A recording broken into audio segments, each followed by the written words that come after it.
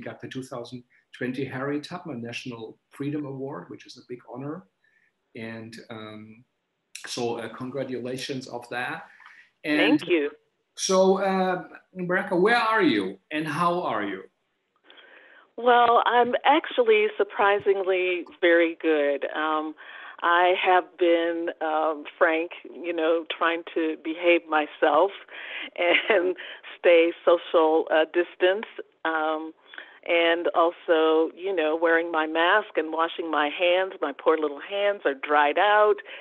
But yeah, so I'm especially, as an elder, I'm, very grateful to feel very healthy and well. So thank you. But even before we get started, I just want to take a moment to thank you, Frank, to thank the Segal Center for Theater, to thank Andy and Thea from HowlRound, and all your funders and organizers and staff who make the Segal Talks possible, and especially to thank all those who have registered to listen and participate in this conversation. Thank you. Thank you. So how do you experience this time? You're a curator, producer, you have been so deeply involved. What's on your mind? Okay, so I want to give, before I jump into this, I want to give a little bit of background and context for the commentary and thoughts I'm going to share today. So a few years ago, I was invited to speak on a panel regarding cultural diversity at the Public Theater. And during the brilliant Under the Radar Festival, which I'm sure you're familiar with, which was founded and produced by Mark Russell, during that conversation, I commented that I would like to address racism. And a European Caucasian man emphatically declared, I definitely do not want to talk about racism. I thought to myself, well, I guess not, because it does not, or at least you think it does not, impact your everyday life, your work, your thinking, your imagination, your creativity, your very being. And around that same time, I was also invited to speak on a panel hosted by Kaisha Johnson, who founded Women of Color in the Arts. And this was at the conference that we just mentioned, Association of Performing Arts Professionals, APAP. And that was also a conversation regarding cultural diversity.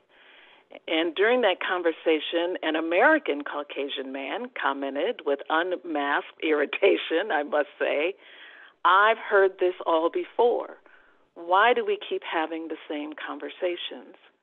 However, a young 20-something-year-old African-American woman stood up and asked to speak, and she commented, I've never heard these conversations before.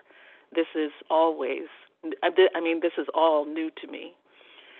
So I have to confess, Frank, that I'm always surprised when people ask me to speak, because for those who know me, for the last 20 or 25 years or so, I've had one primary topic of discussion, and that topic is racism, and how racism manifests and rears its ugly head in the art and cultural sector. So it's a conversation that seems many have wanted to avoid or just get over it, as I described. So I must say I now find it interesting that it seems just about everyone wants to have a conversation on, or a workshop or a salon on race or the political or social justice.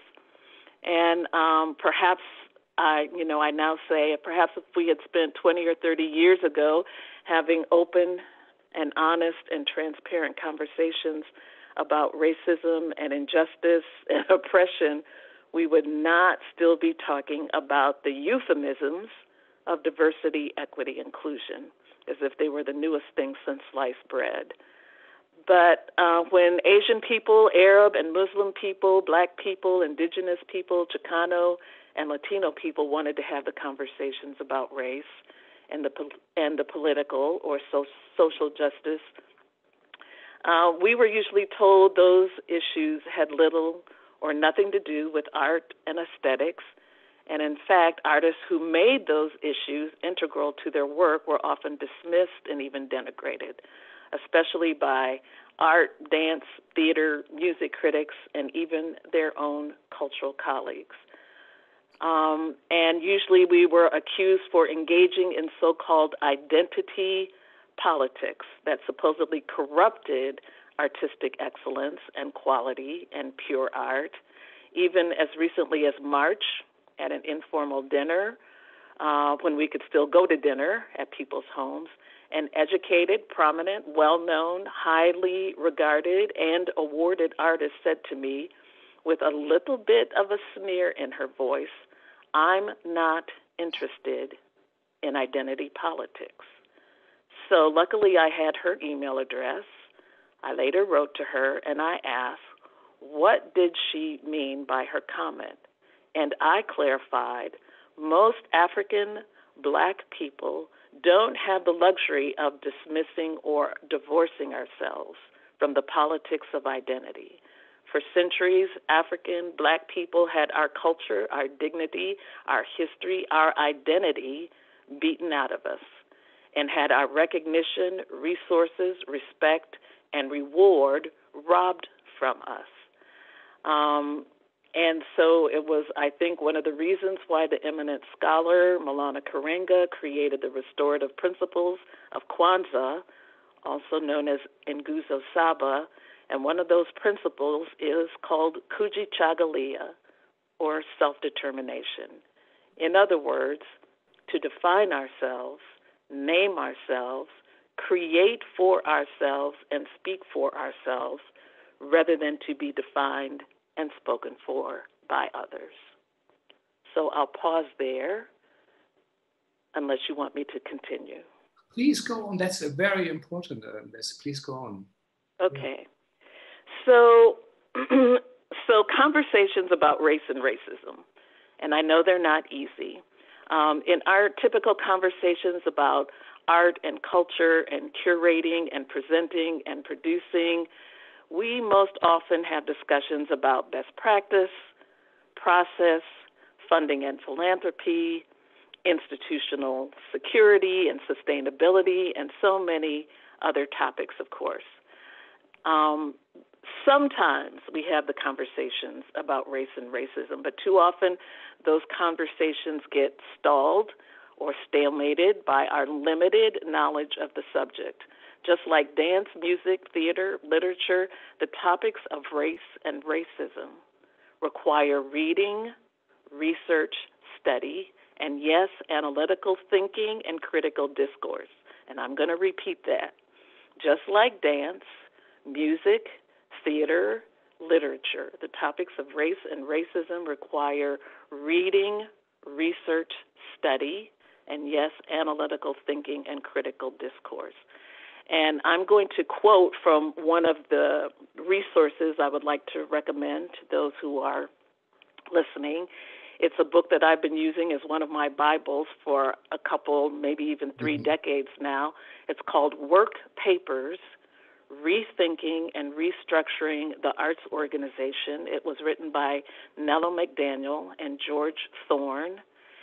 And the quote is, "The language we use to talk about race is often harmful, inaccurate, sloppy, and it too often causes people of color to feel marginalized.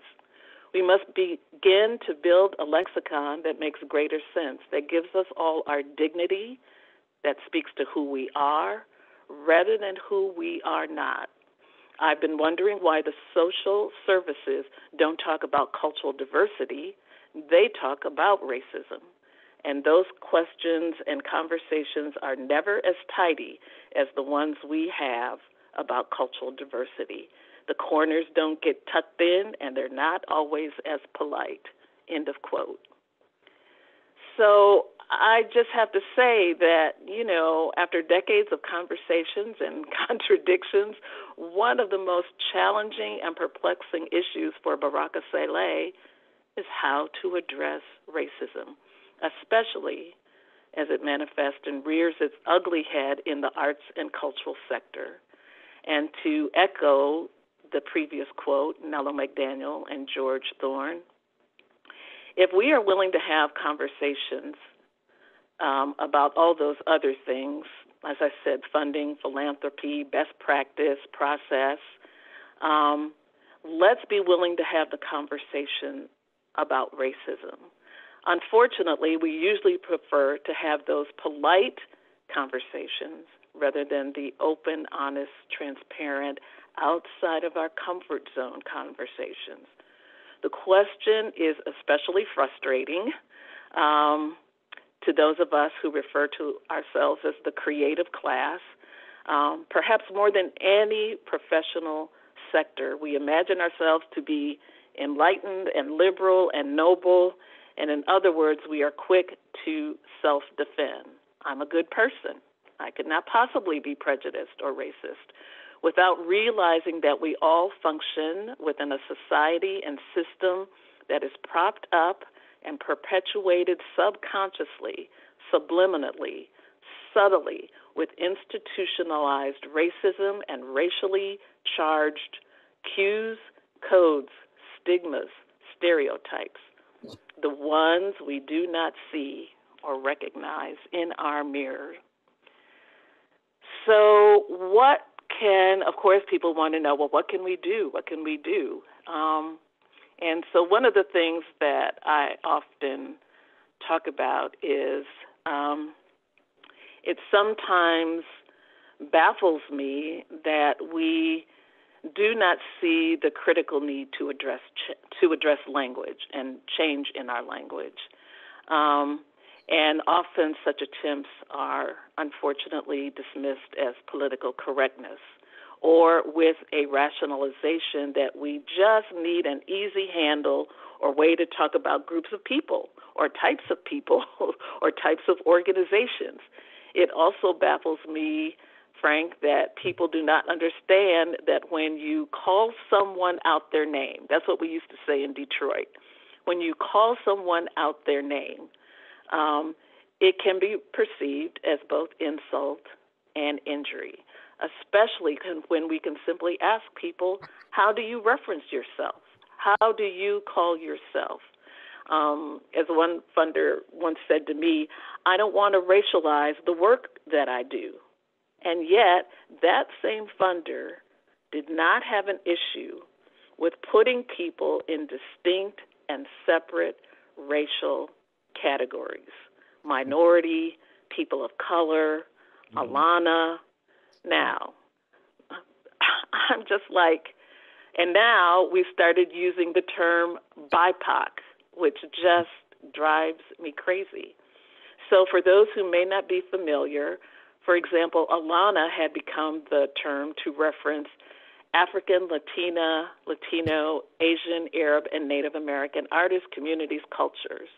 Yeah. My question is, when will we let go of attempts to categorize, homogenize, monolithalize, that's a word I made up, by the way, monolithalize people into one lump sum?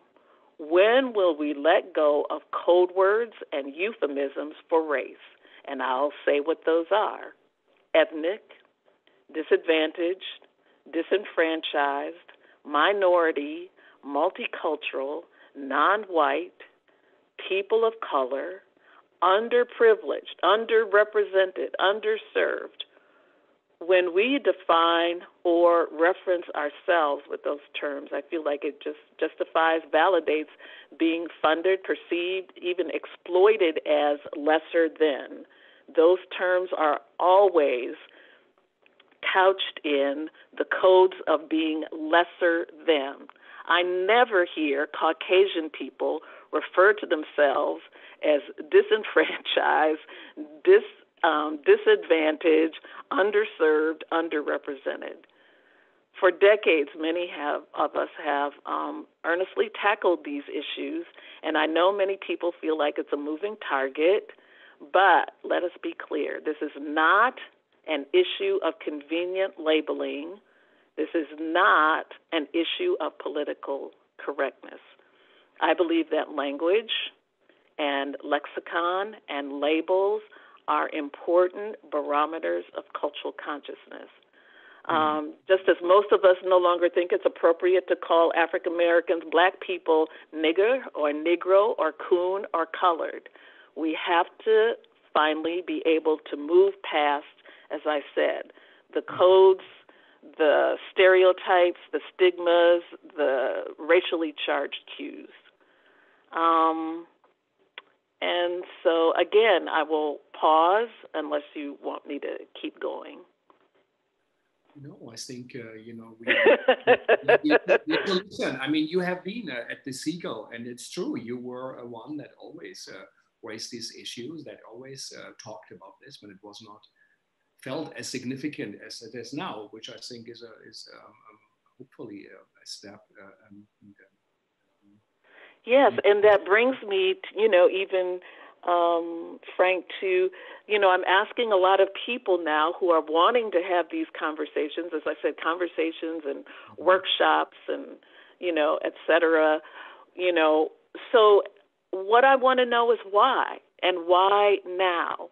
Why is the conversation important now? And if you just tell me that it's important because folks are in the streets carrying signs, saying Black Lives Matter, that's not good enough for me, because we were carrying signs, people were writing, I could, and I don't have to tell you, you're in theater, I could give you a list of all the playwrights from, from Amiri Baraka to Douglas Turner Ward to all those folks who were literally carrying the signs with their theater and with their plays and with their writings for decades, and having a really hard time trying to get people to understand that we were being not marginalized, we were being oppressed and brutalized long before the killing and the public lynching and murder of Mr. Floyd. So I will continue with, we must be willing to consider that unless we devote, this is actually a quote from a book I've just finished reading this summer, Frank. It's called, and some of your readers may already be familiar, and if not, we all, I don't care what race or culture you come from, I think this book should be in everyone's library. It's called White Fragility, Why It's So Hard for White People to Talk About Race. And one of the quotes that I appreciate is, we must be willing to consider that unless we have devoted, intentional, and ongoing study, our opinions are uninformed and even ignorant. Unless we are willing to admit or to consider that we have devoted intentional and ongoing study, our opinions are uninformed and even ignorant. And going back to that issue of terminology, I'm now quoting from Dr. Amalia Mesa Baines, and again, I'm going to give this as a resource at the end of my comments. This is from the book, Voices from the Battlefront, Achieving Cultural Equity. The multicultural discourse grows confused and falters on the issues of language, terminology, and naming. As the mainstream continues to appropriate multicultural themes, the descriptions of race, ethnicity, nationality grow more euphemistic. In such a context, cultural groups must struggle for specificity in their representation against the vague homogeneity imposed by a dominant culture. For example, the term Chicano, and this is a Chicano woman writing this, the term Chicano echoes a self-description of the historical, political, and cultural references of the largest group within the greater Latino communities of the United States. The Chicano experience provides fertile ground for examining critical issues of identity, origin, history, ancestry, affiliation, and activism. The language of the indigenous brought a conceptual base to the Chicano movement. Consequently, the conceptual base of Chicano thinking absorbed elements from various pre-Hispanic cultures. Artists and writers rearranged, reimagined, repositioned creative and flexible devices to name and mark and identify people, places, and beliefs culturally, politically, spiritually. And that's Dr. Amalia Mesa Baines, who is herself a MacArthur Genius Fellow. Mm-hmm. So I would just like to, conclude my comments and then open it up to yourself or others who may have comments or questions. Once again, everybody's always saying, what can you do? So number one, as I've previously said, read, research, study. And I would actually like to recommend 3 books. The first one is Voices from the Battlefront, Achieving Cultural Equity. This is still, even though it was written, let me just see here, even though it was published in 1993, almost 30 years ago, by Marta Morena Vega, Dr. Marta Morena Vega, who was founder of the Caribbean Cultural Center in New York, an excellent book and also one of my Bibles. The other book that I mentioned and read from is called Work Papers, Rethinking and Restructuring the Arts Organization, as I mentioned, by Nello McDaniel and George Thorne. And lastly, the other book that I quoted from is White Fragility, Why It's So Hard for White People to Talk About Racism. And even though this particular book is not specifically about the arts, it really has helped and enlightened me to have conversations about race and racism in the arts. So that's number one, read, research, study. 2 is be conscious of language. Another book that addresses the consciousness of the language that we use is called Language of Oppression. And I'm going to send these to you so that you can share them with everyone. Yeah. And, taking a stand. One of the things that we don't do is when we hear those conversations, whether it's at a dinner table, as I mentioned, or whether it's at a panel discussion, we don't stop people and say, what is it that you really mean? What are you saying? And let me share with you my experience in reference to what you're saying. Don't be apologetic and don't be apathetic about taking a stand against racism or sexism or classism or homophobia or anything else that denigrates and oppresses people. And then the last thing I would like to say is a quote by, and again, attend as many conversations as you can, but as I say, go informed, read, research, study. And as a matter of fact, I would like to suggest and recommend to your readers that DC Black Repertory Theater is going to have a conversation called Black Theater Matters. This is going to be a symposium panel on systematic racism in American theater, and I just realized I forgot to write down the date, but I think it's October 16th or 17th, but I'm sure you can find it on their website. It's DC Black Repertory Theater. The conversation is Black Theater Matters, and there will be a panel on systematic racism in American theater. And then last but not least, I would like to read a quote by James Baldwin, and this goes back to this issue of reducing people to synonyms and easy language.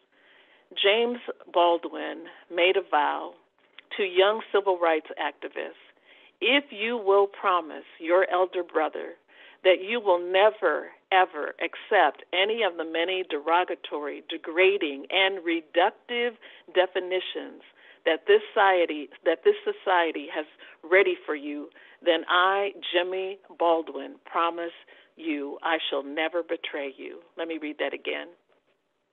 James Baldwin made a vow to young civil rights activists.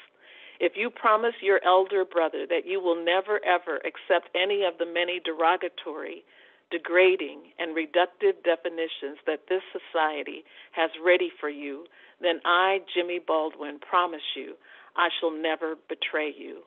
And in that spirit, an organization, a newly formed organization called the Creative Justice Initiative, has declared, and this has been signed by numerous individuals and organizations, that says CJI, Creative Justice Institute, does not use acronyms that include BIPOC, Alana, among others, that erase or diminish our racial, ethnic, and cultural historical legacies.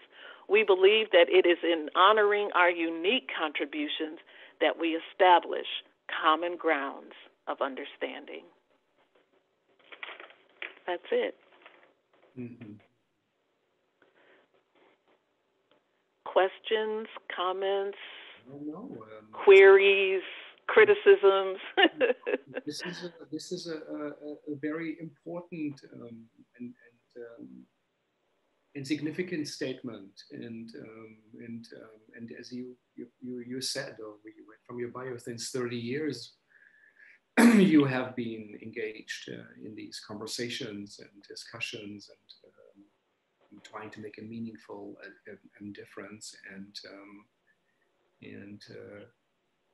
it's again, you have to also talk about this today instead, perhaps, what all the ideas for our festival, or what are you curating, but it is of significance. I think you once mentioned the Fannie Lou Hammett quote, that you're sick and tired of being sick and tired. Yes. So are you sick and tired of being sick and tired, or do you see now something that is changing in this time of COVID? Well, that's an excellent question. I will absolutely say that I was at the point of, in my life, in my career, in my work, Frank, of being sick and tired of being sick and tired. And it was that question, or actually the response to the question of that young woman at the APAP conference who stood up and said, when the gentleman said, I've heard this all before, why do we keep having these same conversations? And that, 20-something African-American woman said, but I've never heard these conversations before. This is all new to me. And so that is what gives me encouragement. I'm now honored and blessed to say not only do I work as an independent consultant, but I also mentor not even many young people, many folks who are our age, and including, a wonderful woman, and I believe actually she's listening, so I'll give her a shout out. Her name is Susan Trice, and she's the finance director at Deeply Rooted Dance Company in Chicago. And Susan said to me, I've spent all my life in finance, in business, in corporate America as a Black woman. But Baraka, when I heard you speak, I had never heard anyone speak about these issues, especially as they relate to art and culture. And now that I, work in an organization that's all about art and culture, I want to know more about what these issues are and how I can address them, not only for my organization, but in my life.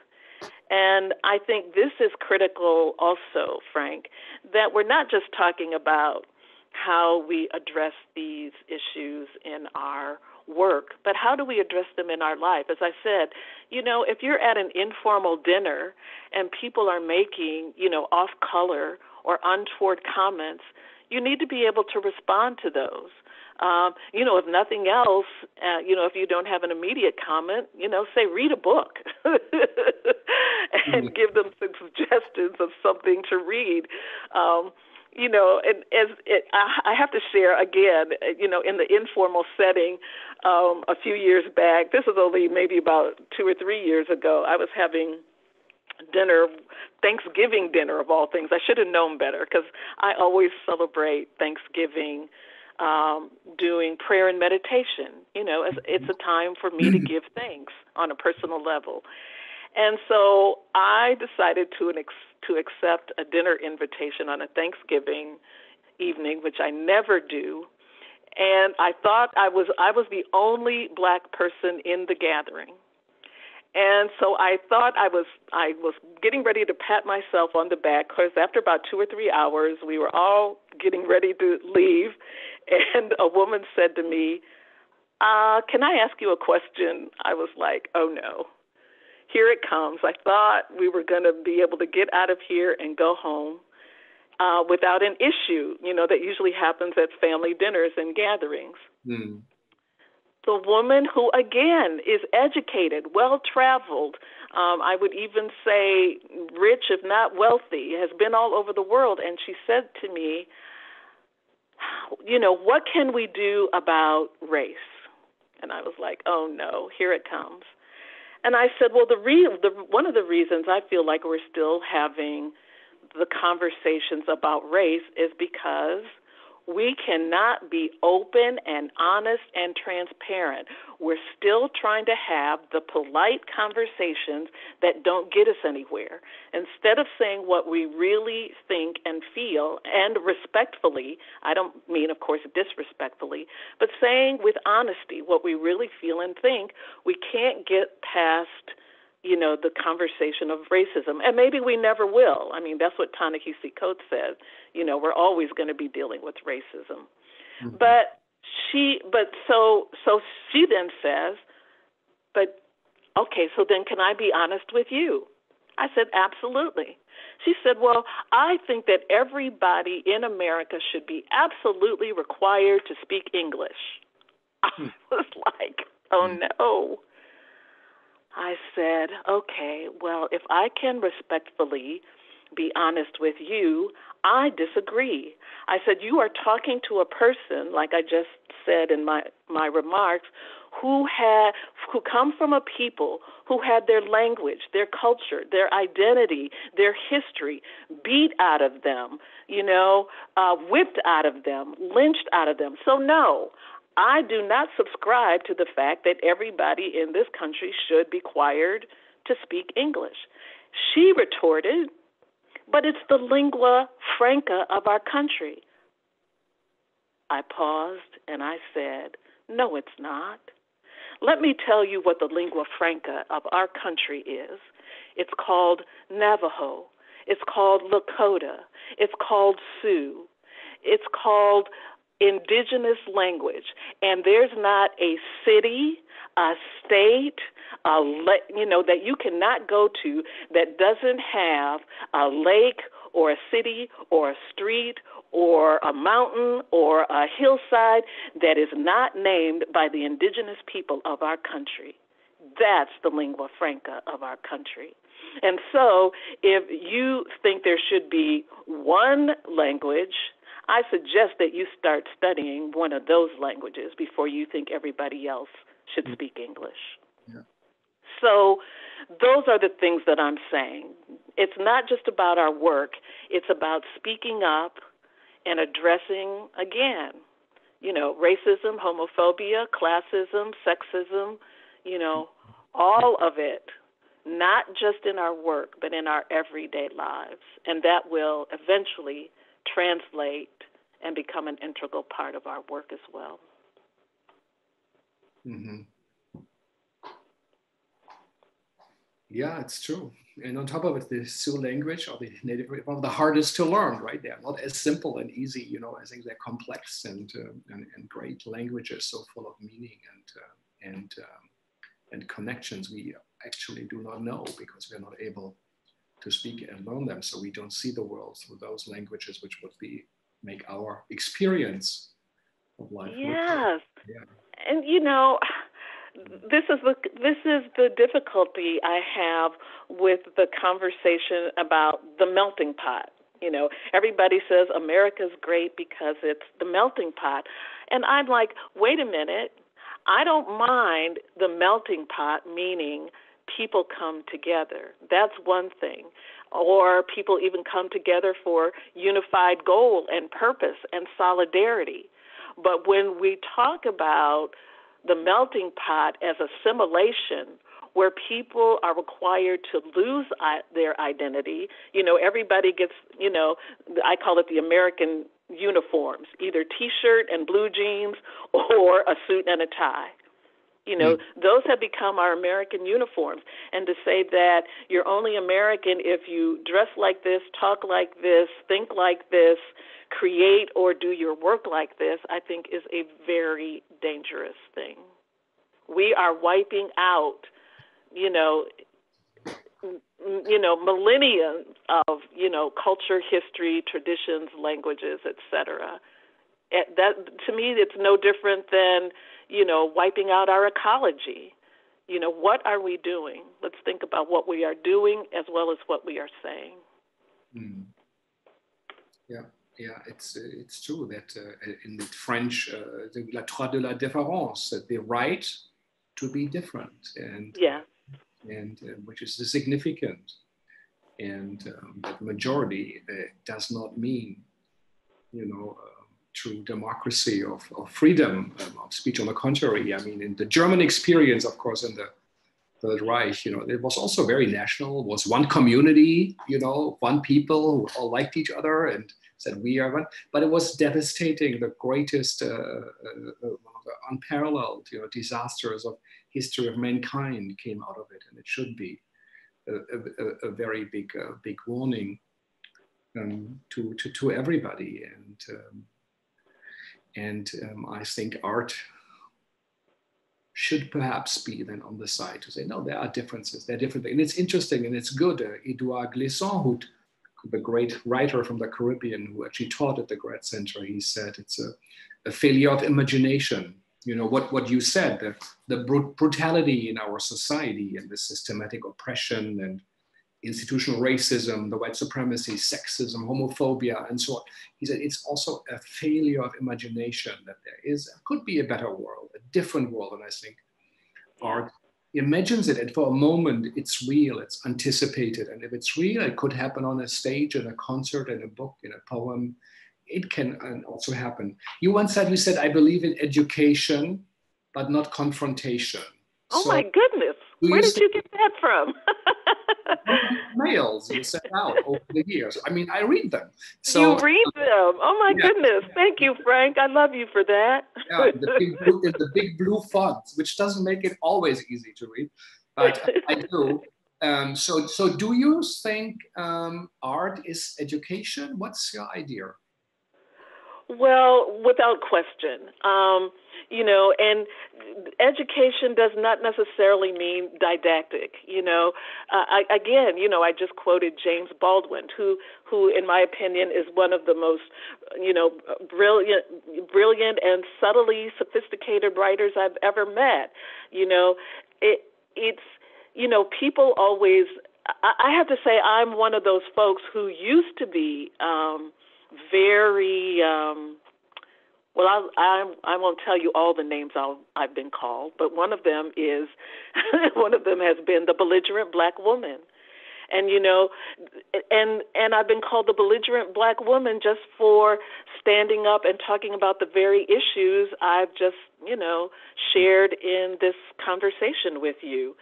And so I had to realize that to get people to hear what I was saying, and also for me to hear, Frank, what other people were saying, that I not only had to educate myself, but what I desired to do was, not just to fight with others, but to educate others as well. And that's why in all my talks, I always try to leave folks with resource material and materials that they can educate themselves, because I'm at the point in my life where I've done, and this is not to pat myself on the back, I'm just stating this as a fact.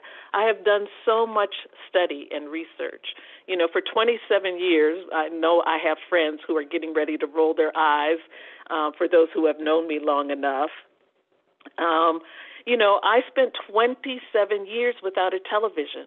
all I did was read, research, and study. Read, research, study. Read, research, study. 27 years. And so now I'm often not willing to have conversations with folks who don't. If you just want to tell me your opinion, to be honest, with all due respect, I'm usually not interested in your opinion. I really want to know what are the facts, or even sometimes, yes, what is your direct experience, but just people spouting their opinions I feel is not particularly helpful or useful.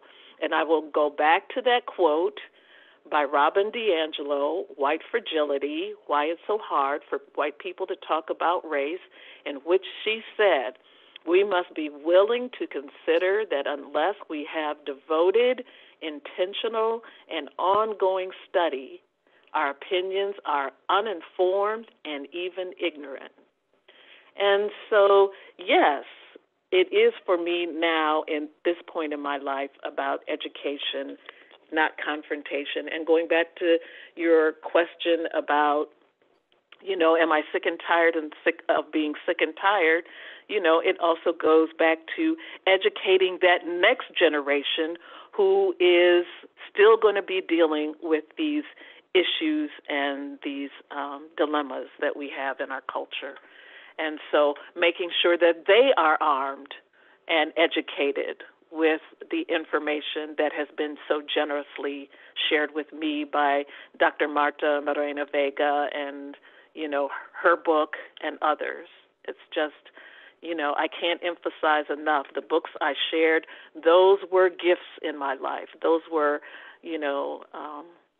guidelines and lights at the end of the tunnel when I was, early in my career, when I was so frustrated and could not figure out what is going on. What is going on? So, yeah, education, not confrontation, is one of my aphorisms. And thank you for paying attention. Thank you for reading. Yeah.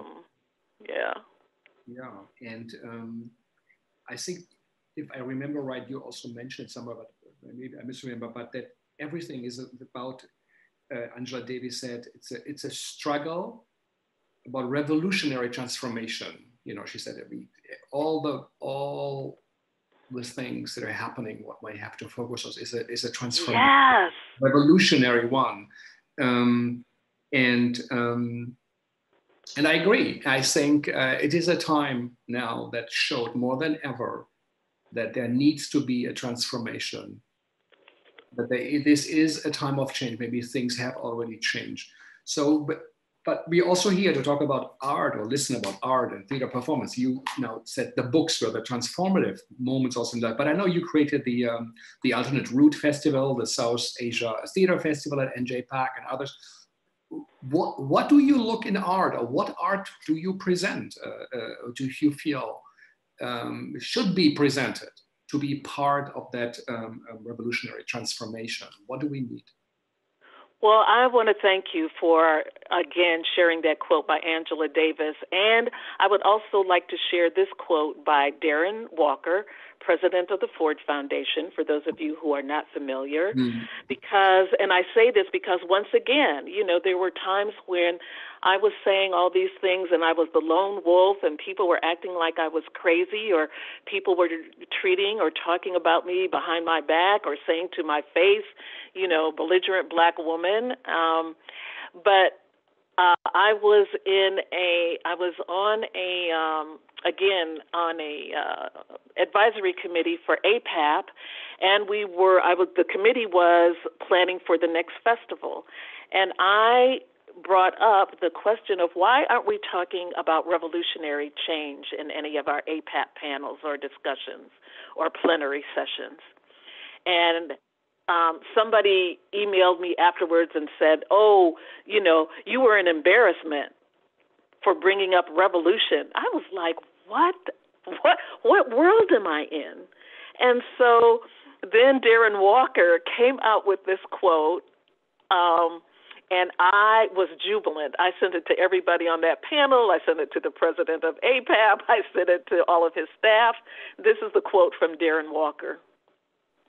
Changes in the world around us demand more than ever that we recognize and celebrate art, creativity, and freedom of expression as the revolutionary forces they are.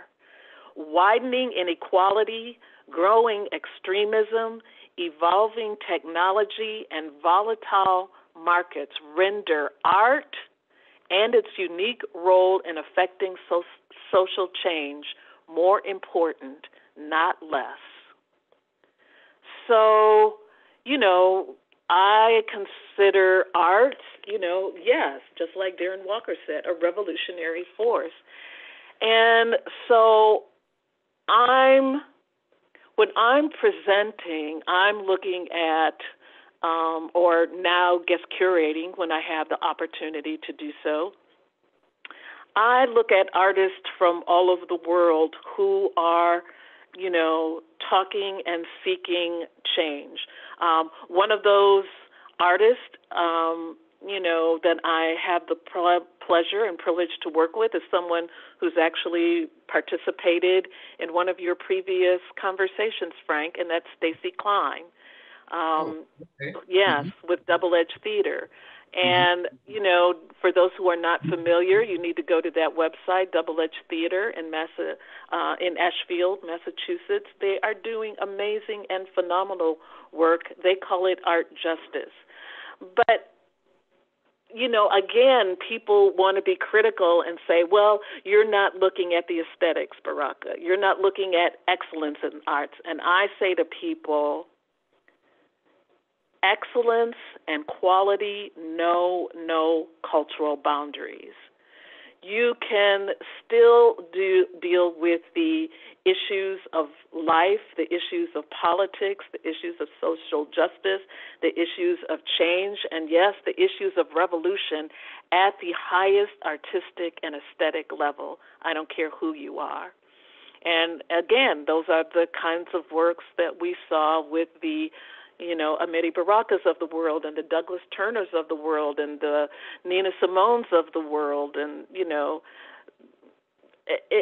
art and culture, high art and high culture know no cultural boundaries.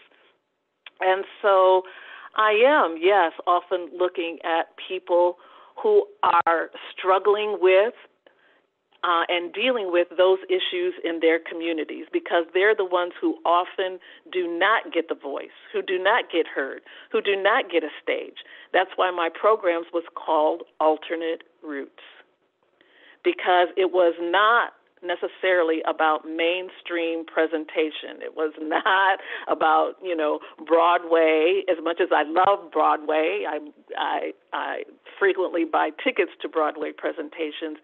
But can we also give voice and platform and resources and funding and contracts and opportunity to those artists who don't get heard and their issues? So that's one of the things I try to do. One of the things that I did at New Jersey Performing Arts Center is for 10 years, I produced an international hip-hop festival. Now, for those of you who don't know New Jersey Performing Arts Center, this is not to brag or boast, but this is just to give you the context. It's a $180 million art facility. At the time that I worked there, it had a budget of about a little over $20 million. It had a staff of over 100 people. And I say that because the last thing that people thought was coming to New Jersey Performing Arts Center was an international hip-hop festival. Mm-hmm. And I have to give kudos and to our former president and founder, Larry Goldman, who, when he received letters, he actually received a letter from a wealthy patron who said, if Baraka Sele presents hip-hop at NJPAC, at New Jersey Performing Arts Center, she was going to withdraw her support. And he said, we would hate for that to happen, but let me tell you, this is what an arts center does. It provides a platform for presentation of voices that don't get heard, and especially on a platform at that kind of high level. So yes, I'm proud to say that is indeed the kind of work that I've tried to do throughout my career, not just at New Jersey Performing Arts Center. Yeah. It actually also has a incredibly beautiful stage, and the good acoustics is something that went right in a new building. Often theaters don't work.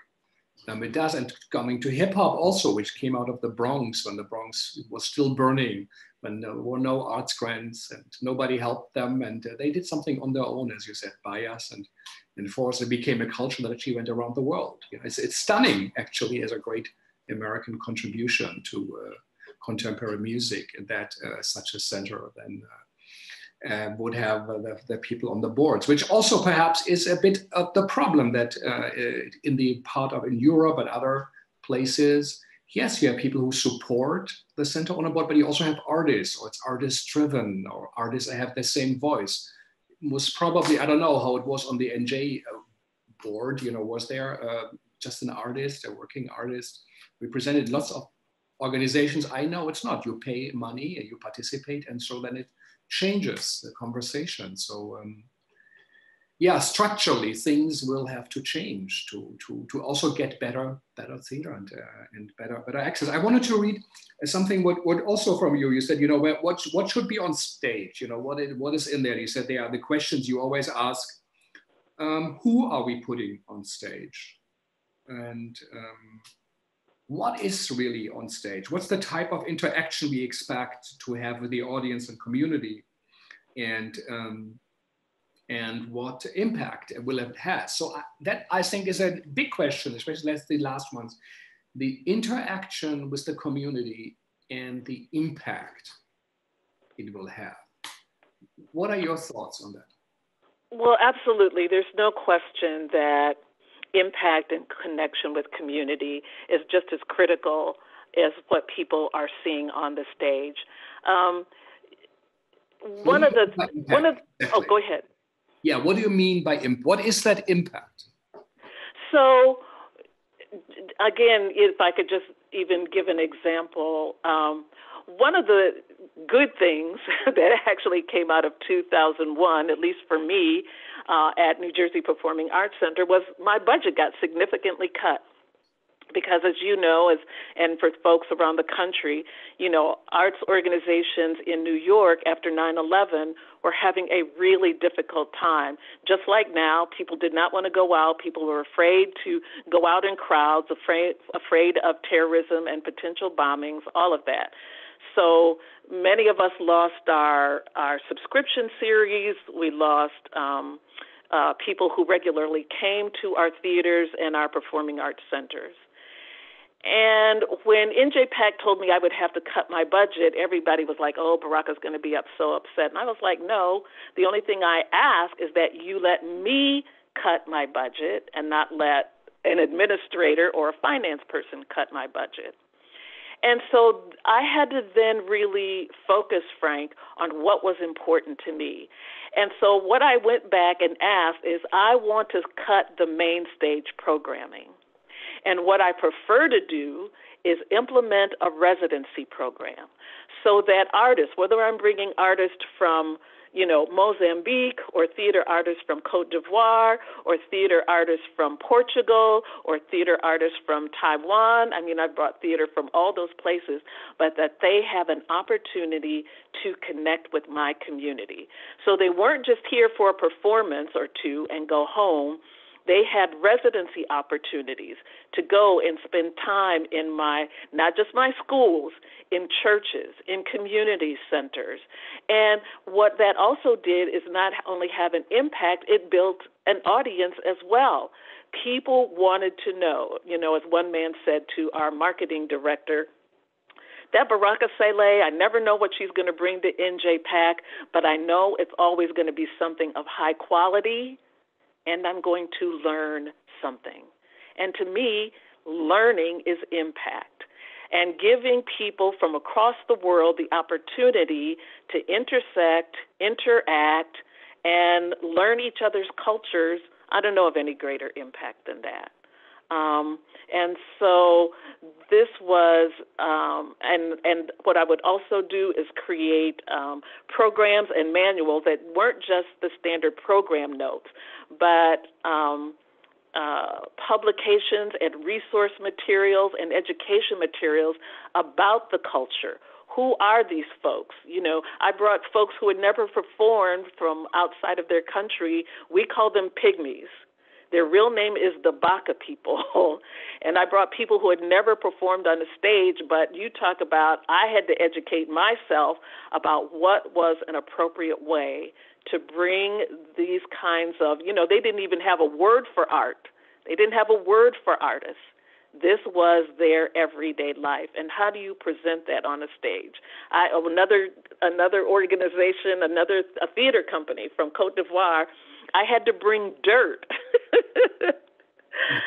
They wanted to perform in dirt on the stage, so I had to bring dirt. And then they talked about that they travel with the earth and the dirt because they perform barefoot, and this connects them back to the African land they come from when they have to go to other places and perform. So, you know, all that kind of learning experience, not just for the audience, but for Baraka Sele, for my production staff, for my usher staff, for my box office staff, for everybody at New Jersey Performing Arts Center. It was always about us learning and impacting not only our audiences and our community, but each other. Mm-hmm. So when artists were visiting, you created a schedule that they went into churches, communities, so you really worked for that. We had a French philosopher, Jean-Luc Nancy, he said, sometimes he doesn't like the theater. Often it's a bit like tourism, you know, or like ghetto tourism. They go in, you go out, you visit a place, but the context is missing. So what did you do specifically that the artist experienced Newark or America? The East yes, what did you do? yes. I'll go back to that group from Mozambique. It was actually the theater and dance company of the National Theater and Dance Company of Mozambique. And so one of the things, and often I ask artists, you know, we think we have to plan and tell artists what to do. That's not it. Ask people, just like I'm saying, ask people how they want to be referenced. It's also about asking artists what they want to do. And they specifically said, we want to go to a gospel church. We've heard about Black churches in America, and we want to go to a church. So indeed, we found a church, and not only did they want to go to a church service, but they wanted to go to a choir rehearsal. And what happened was the Black choir in Newark at this Baptist church taught them a gospel song, and the folks from Mozambique taught the Mozambicans a traditional African song, and then they both performed the songs at a Sunday church service. Oh my God, you talking about a rocking good time. We had a rocking good time. And sometimes that's just important as the learning. Sometimes it's just about, let's not make this all deep and intellectual and, you know, philosophical. Sometimes it's just about having a good time. And then afterwards, we all had dinner, you know, we call it, you know, in the Black church after the service is over, we call it fellowship. Then we had fellowship and we had their food, you know, they cooked some of their food, and the Black people at the church in Newark cooked some of their food. It was a good time. Mm-hmm. And sometimes it's as simple as that. Yeah, and in a way, an ancient tradition of mankind, you know, to sing for each other, to dance for each other, and then you share some food around the fire, you know. So and that also is connected to that field we are in of performance and theater. It became so highly designed by experts who study, you know, for years, and you pay money to have that experience, but there is something next to it. And we have to create, I believe, very strongly these forms, what you also in a way pioneered. How did you find a troupe from Mozambique who has never been on a stage? Well, luckily, what do you say to curators? Do that, and then you find something. And, you know, people tell me this all the time, you know, and again, I'm not saying this, Frank, to brag or boast. No. I don't present work that I don't see. And so, you know, well, people say, well, you worked at New Jersey Performing Arts Center and you have a $20 million budget. I've also worked at organizations, Frank, that had a, you know, staff of 2.5 people, and that is not an exaggeration. But because I'm passionate about what I do, I've always been able to find funders who I'm able to convince, or the organization, you know, like when I was the vice president of programming at the Houston International Festival, they encouraged me to get on the road and travel. When I was at a small community-based organization in Brooklyn, which is how all this happened, it's 651 Arts. It was founded by the inimitable Mickey Shepard. Right. And some people may know that name. It's still going strong. She started a program called Africa Exchange, and she asked Baraka Sele to be the program director for Africa Exchange. Luckily, Mickey went to the Ford Foundation, or maybe the Ford Foundation approached her, and we were able to get, over a 3-year period, $600,000, over $500,000, to implement this program. It was not a presentation program. It was only a residency program, allowing artists from the African continent to be in residence with their peers here in the United States. And actually, I'm going to say to their credit, it was the Ford Foundation that said, you need to go to Mozambique and meet, his name was David Abilio, the founder of this company. And I was like, yes, absolutely. And so, you know, I think also one of the reasons that Mickey had asked me to be a part of this program that she initiated was because I had traveled on my own as well to the African continent, even before participating in that program.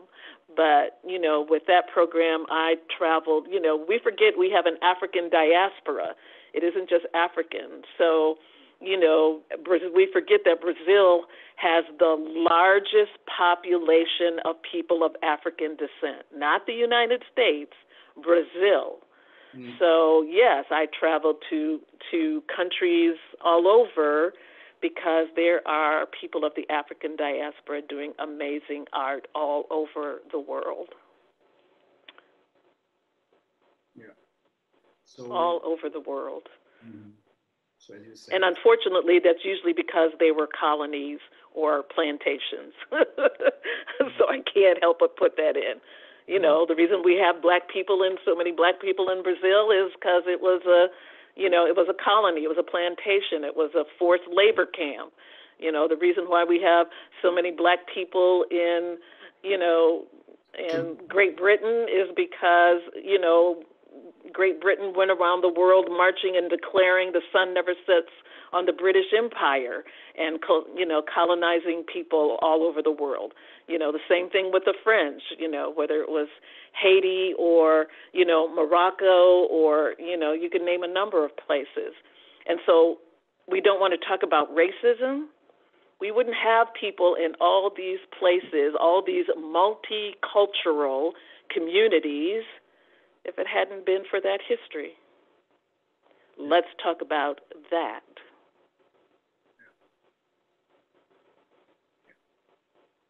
So, okay, I'm not hearing anything. Are we? Did I lose? Oh, okay. So we are at 1 o'clock, and I just want to, before we finish, I just want to read this last thing. Mm-hmm. This is a quote from one of. What are your plans? What's happening? What's on your stove? I now, as you read, I now work as an independent consultant. And what I love about that is I never know. I never know what's next, and it's well, I've had some pretty exciting experiences and opportunities in my life, but working as an independent consultant, I never know what's coming. I will tell you this, because we're going to come and knock on your door. Stacy Klein and I are talking about developing what we call armchair conversations, that she and I curate, and some of them might be just with herself and myself, and we want you to host one. Mm-hmm. How about that, for putting you on the spot? Yeah. Well, that is good that you are going ahead, and that you also, it's important to share your experience and also your historical perspective of what seems to very new in a way to so many, but in a way it's a very long history over centuries and revolutions, often, come through 100, 150, 200 years, till they, find the right form, and we are in the middle of often upheaval, I do think. So your work is important. Also, the curation, when you tell artists and curators what to do, in what way, in what form especially, and how to connect to the audience is something that we all can learn from. So yes, go ahead. Tell us your quote. What do you have there? Okay, so this is the last quote, and this is because so many, going back to what I initially said about so many, it's so hard to have a conversation about race and racism in the arts, because we can't imagine that it might be me. We can't imagine that the person that we look at in the mirror in the morning could possibly be racist. And so this is a quote from one of my spiritual teachers, and it's become one of my favorite quotes. Everyone has bias and prejudice. Everyone has likes and dislikes. I don't care if you don't like me or if you don't like black people. The problem comes when you have the power to abuse me, oppress me, publicly lynch me with impunity, without justice or justification. The problem comes when whether or not you like me prevents me from equal housing, education, employment, health care, opportunity. That's racism. And that's all. Yeah, that's a very powerful quote. That is actually racism, and that comes to that, and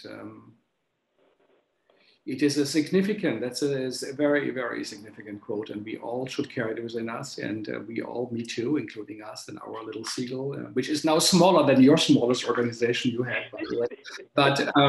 But this is of real significance and of real importance, and it is what we have to use this time we are in now. And so many people have died also from this COVID moment. It's now the biggest movement on the street, the biggest civil rights movement, as one could say, just by numbers. So really, this last quote is something which we should all carry with us. Say, where did we contribute? Yes. Reminder to all your listeners, DC, Black Repertory Theater, Black Theater Matters, panel on systemic racism in American theater. And maybe we invite them for a follow-up conversation. Also, as a book, what of interest, I think Isabel Wilkerson, she wrote Caste, the origin of our discontent, where she basically says it's a caste system that has been created in America. It's been implemented. It also explains why white people vote against their own interests, but because they perceive themselves being of a different caste, and that is more significant. And she says this is wrong.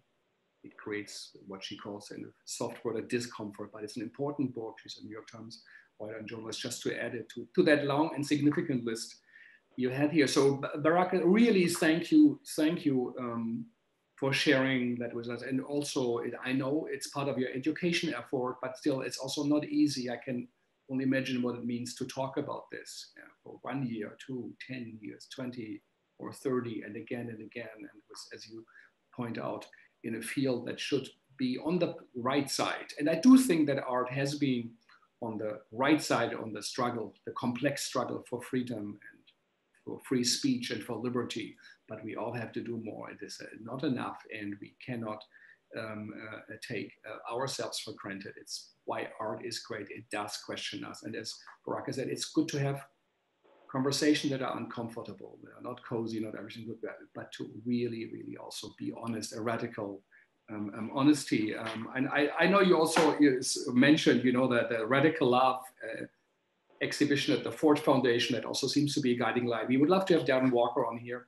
Darren Warren on here, Darren Walker, yeah. So one day maybe it will be possible, but it is something that is of significance, and there is a transformation is needed, and you are part of it, and we all should be part of it in our lives, as you said, and not just in our art. So it is authentic.